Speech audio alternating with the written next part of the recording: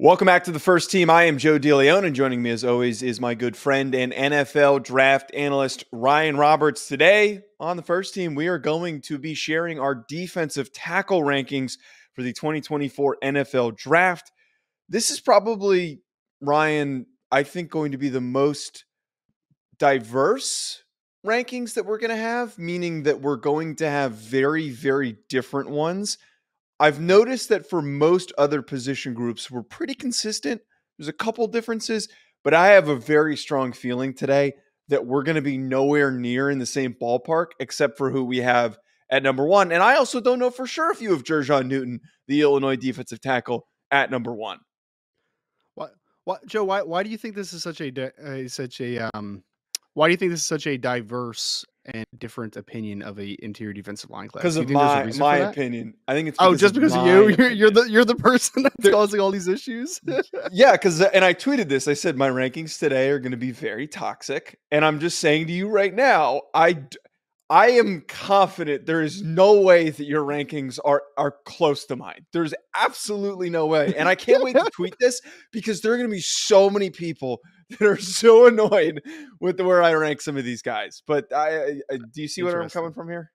I get where you're coming from. It's going to be. Okay. I'm actually very interested to see because I actually don't know exactly what we have that would be so much incredibly different. But I'm interested to find out, man, because this is it's a deep class, right? And I think when you have a deep class with, like, I think Jer'Zhan Newton's a headliner, right? Like a kid that can go top 15, top 20, and it would be very justified, right? But outside of that, I mean, there's several day two guys, which I think that the order can be meshed up a little bit. It could be a little bit of a difference of opinion. There's a lot of day three players that I think are just kind of in similar buckets. So I understand why there's a wide variety of opinions.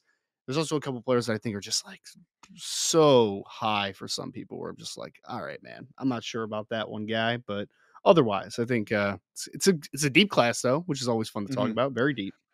You hit the nail on the head though, and why I think that is the very accurate reasoning for why I think it's going to be so different is because there's this really big clump of guys, specifically day two, that could go really anywhere, and I think it's going to be based on team needs.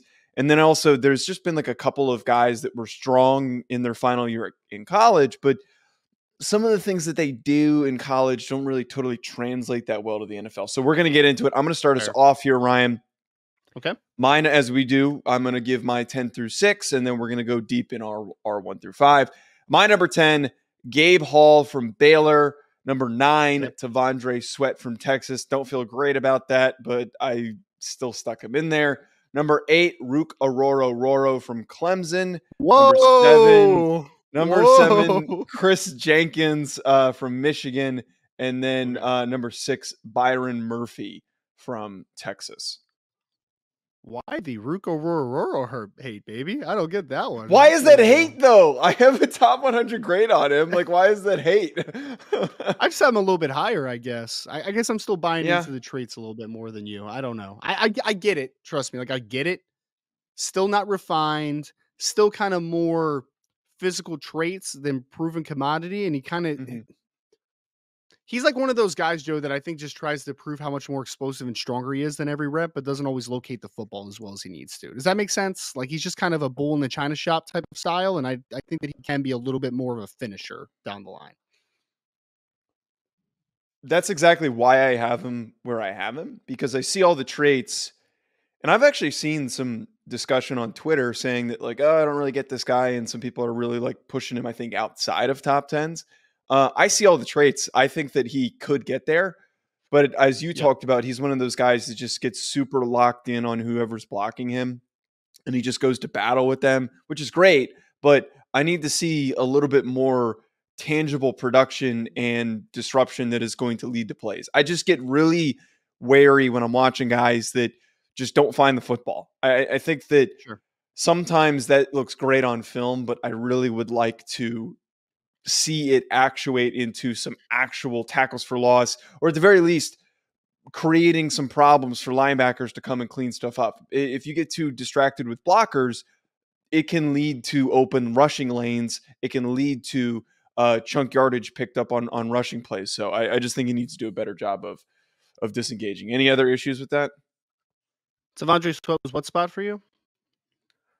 It was 9, and I don't feel great about that. He was actually Did he he make actually your ended up a top little higher 10? on my list. Oh yeah, he made my top 10. Actually, a little bit higher than you, believe it or not, which is kind of Okay, go funny. ahead. But Yours. Let's it's hear fine. yours. So number 10 for me, a guy that has not been talked about much, but Mekhi Wingo out of LSU, who was a sawed-off interior defense lineman, I think is pretty good. But we'll Oh. talk about the size profile potentially. I have number 9 is Leonard Taylor from Miami. I'm sure You we'll ranked talk him? about him. I Oh, did. wow. He's got great Dude, physical gifts, man. He's got great physical gifts. But yeah, his film sucked. I'm just gonna say it. His film was not good. All right, I'm well, gonna come out. save it till the end.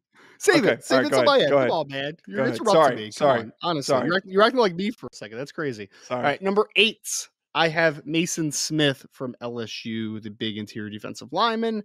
T'Vondre Sweat, number 7 for me out of Texas. And then number 6, I have DeWayne Carter out of Duke.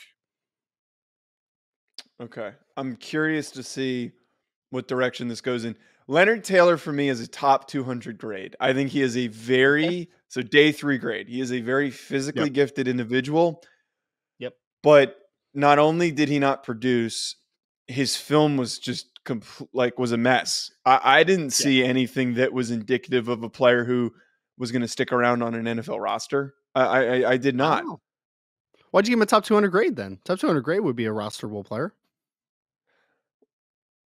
Well, I mean, stick as in a guy that he's got. He's I'm just busting your draftable. balls, man. I know I'm just he's busting your draftable balls. because Yeah. his traits give him a high ceiling. If you get this player Right. to lock in and play every single down, he could be Mhm. a really dominant starting defensive tackle.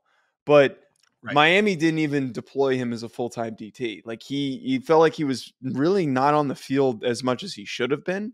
And there's just the guy just doesn't really have much intent on plays. I get really Yep. worried with a guy like that. BetOnline remains your top spot for all of your live betting action and contests. NFL, college football, UFC, NHL are all in full swing.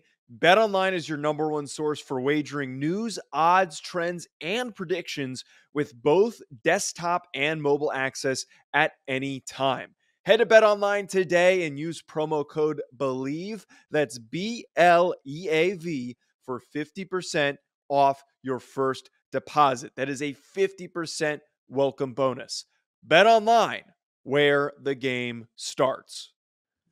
8 and 9 are kind of like my clump of guys that are more traits than actual proven production, and I kind of have question marks as far as like how much they want to be greats, to be very honest. That's why Leonard Taylor was number 9, and that's why Mason Smith's number 8 too, Joe, because Mason I Smith liked him. looks like a first round pick on the hoof, right? Like you look at him, you're like 6'6", 320 or whatever the heck he is now. He looks like Michael Brocker's body type wise coming out of LSU, like just a really long but sleek frame where you're just like, that dude could play a lot heavier if he felt like it, right? And he's got movement skills for days. It's just disappears, man. Like he disappears. Like there's a couple nice snaps in a row, and then you don't see him for like 10 to 12 snaps. It's just maddeningly inconsistent, which is why Mason Smith was down there with Leonard Taylor, because both those guys are just all upside and no floor, right? And it's a Yeah. little scary. It's a little scary in that type of evaluation.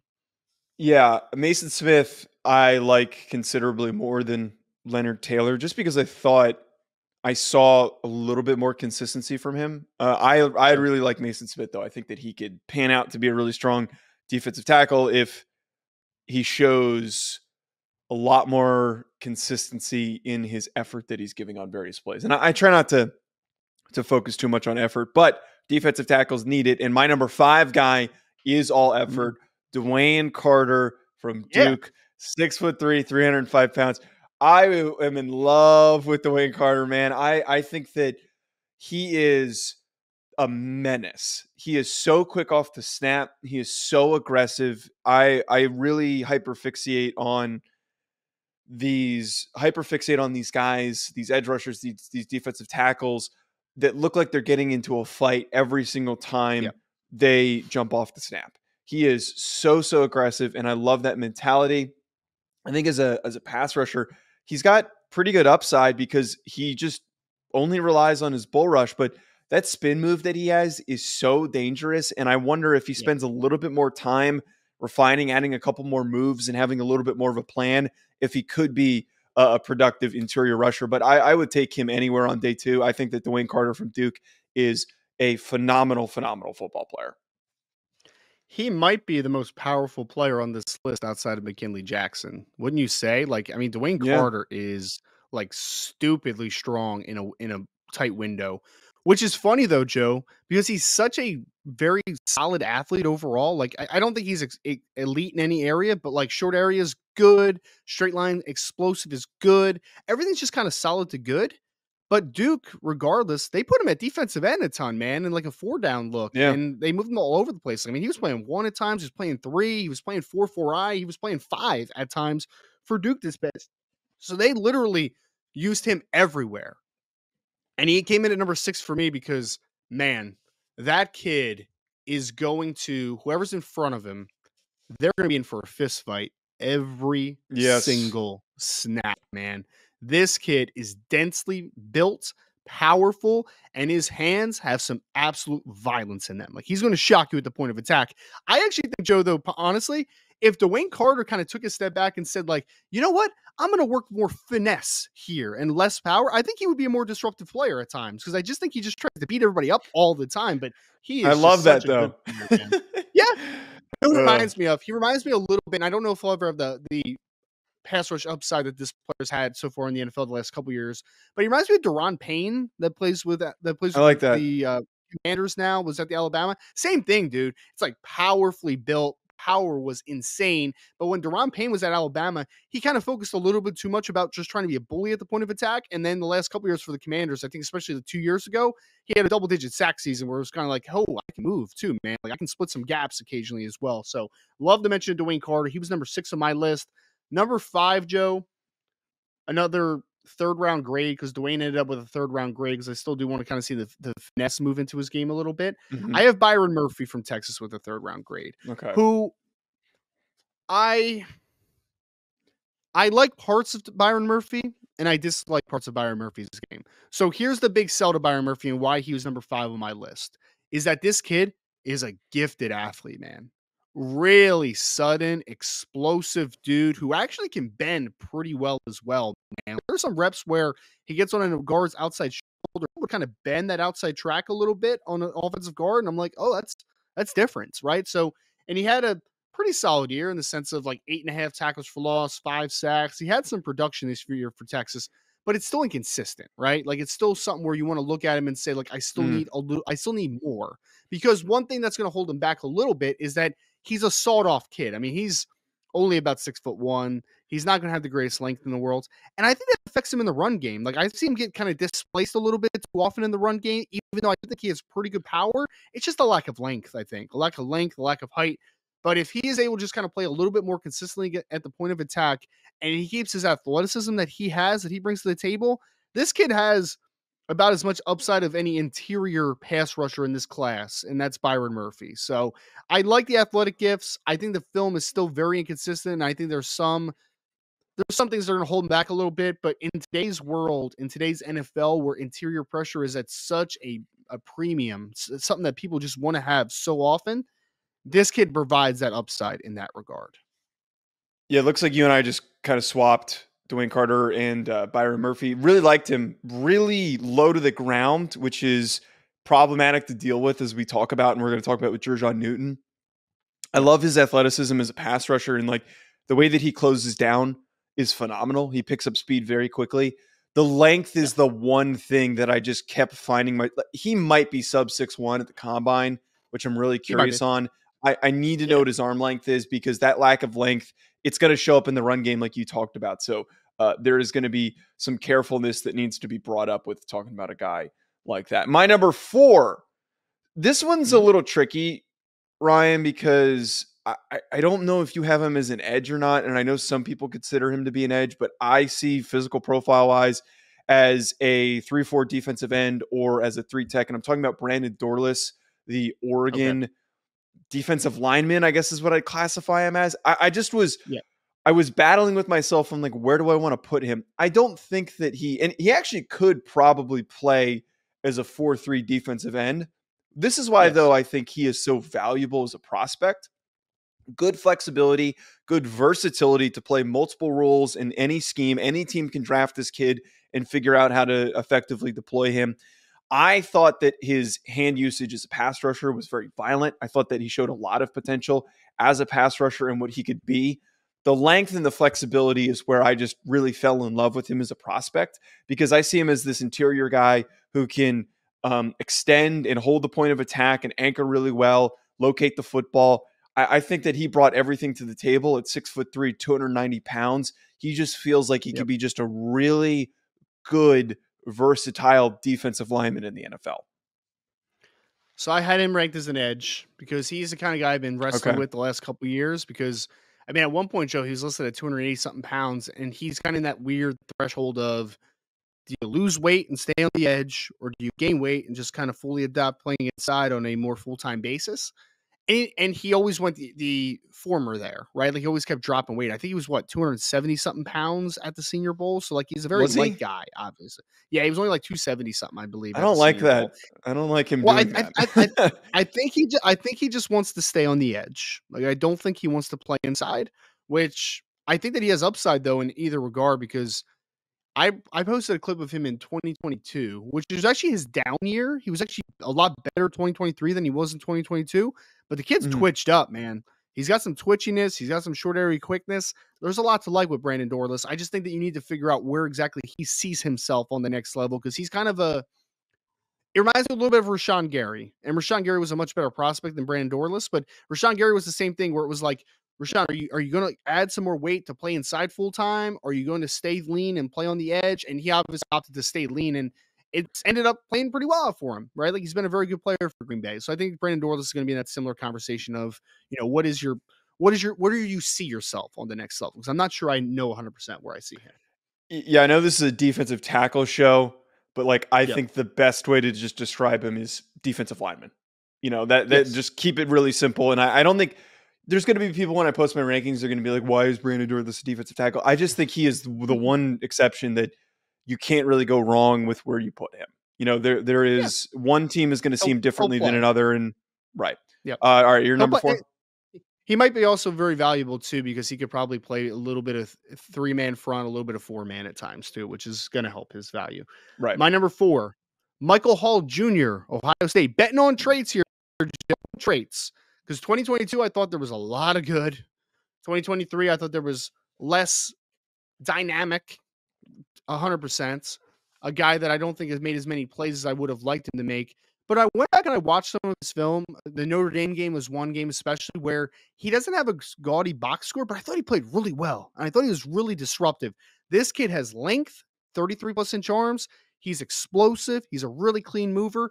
I think he might be the best all-around athlete of any defensive lineman on this list for me. I really do. Michael Hall is a special mover on the interior. So I'm betting into traits a little bit, full transparency there, but I would draft this kid in the second round and just roll with it. Just figure it out, put him with a good defensive line coach, and we will try to get through a few of the bumps, because I think that the athleticism and the upside is absolutely there to play in an even or odd man front. His length, I think, will allow him to do so. Michael Hall Jr. is my number 3 defensive tackle, so it's a nice transition there. Twitched up kid. I mean, this kid is an unbelievable interior rusher, and you talked about how his arm length completely removes any concern that we have for him being a little bit too sawed off. I will say where I think there is a lot left to be desired, and you understand why Ohio State didn't necessarily keep him on the field full time. Tyleik Williams kind of took a little bit more of a bigger role and was on the field far more frequently than Michael Hall was in 2023. But when he came on the field, he was fantastic as a pass rusher. Guards could not keep up with him.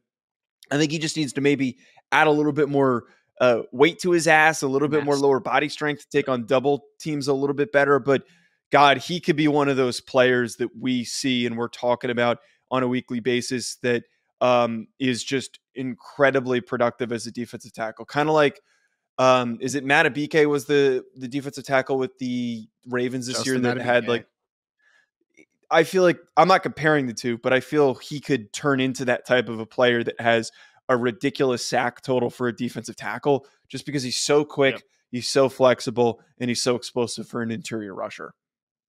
Yep, I agree, though. He definitely needs to add some weight and some mass to his frame. There's no doubt about that.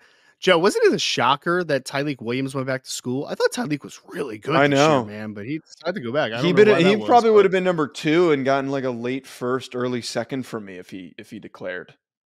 he would have. Yeah, he had a path towards DT2 or DT3 in this class. I think he really did. But number 3 for me, a guy that it shouldn't be a surprise based upon our conversation previously, Rook Ororo from Clemson, who I just completely butchered his name, Rook Ororo, who is all of 6'3 plus, 295 pounds, right around, I think was his listing in the spring.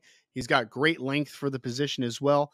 Another one, Joe, I think number 4 and number 3 for me are both betting on traits a little bit, but Rook has some absolute traits, and he's still a younger player because he was a really young freshman 3 years ago. So he's a 4th-year defensive tackle, but he's still pretty young. So I think that the development upside is still there. And this kid, I mean, honestly, even when he doesn't have great sack numbers or tackle for loss numbers and game disruptive numbers, he still impacts the game, man, because he is just such a difficult player to handle from a power and explosiveness perspective. So he's not the player that I need him to be today. But again, gambling on traits in the second rounds, I'll take the gamble all day on Rook Ororo. McKinnley Jackson is my number 2. I already shared my Same. thoughts on Rook Ororo, so I don't want to just reiterate that, but I'm actually surprised that we're both on the same page here with McKinnley Jackson. 6'2", 235 pounds, Ryan. Yes. One of the things that has always stood out for me with defensive tackles that I look for. I read a book that detailed and covered Ed Orgeron when he was at Ole Miss and he was recruiting, and there was an excerpt that stood out to me.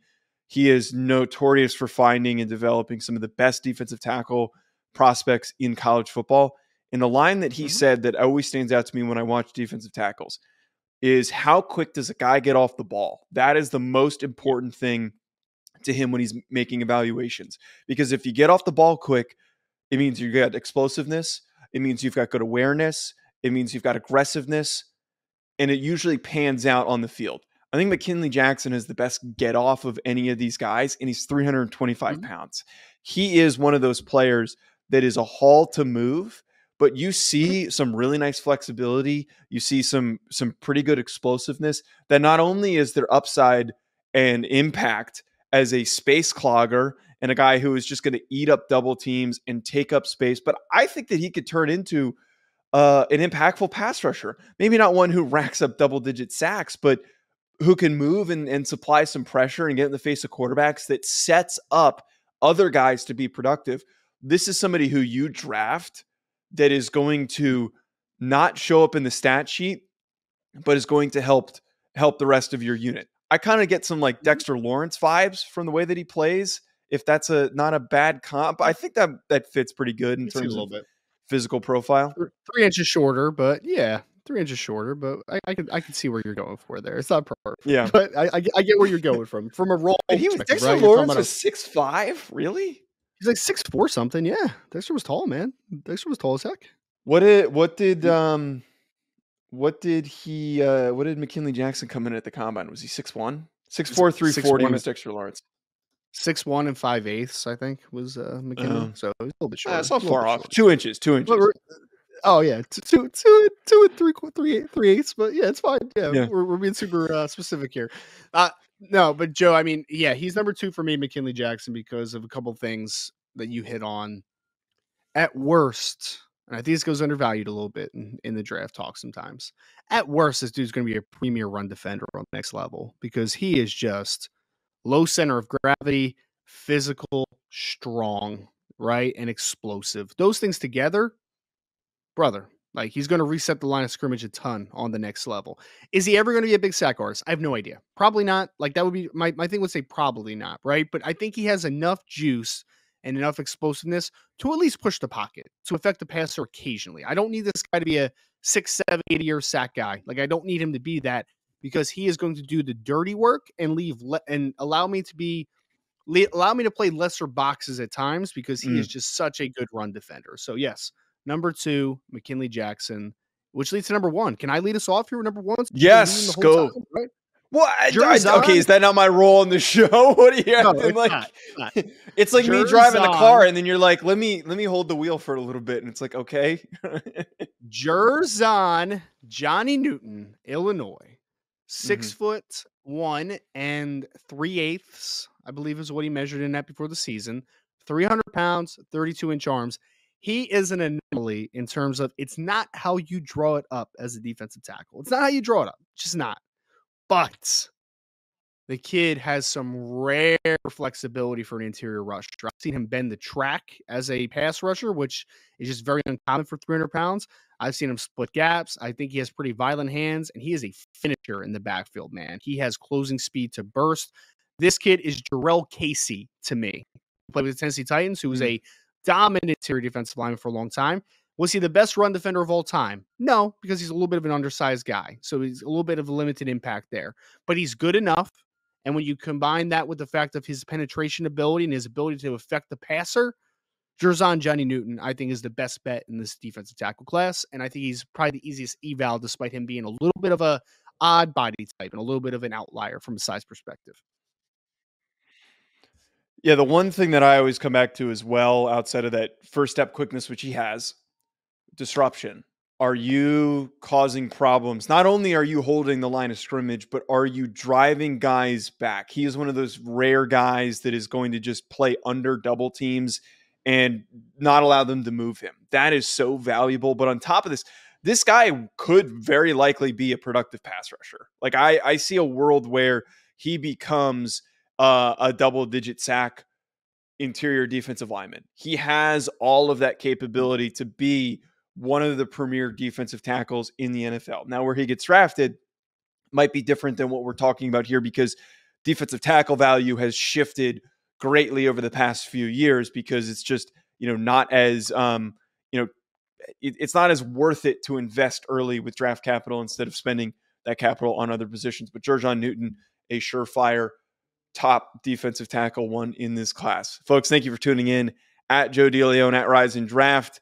We'll be back with more. Make sure you hit that subscribe button so you don't miss out on our NFL Combine coverage or any of the rest of our coverage for the rest of the cycle.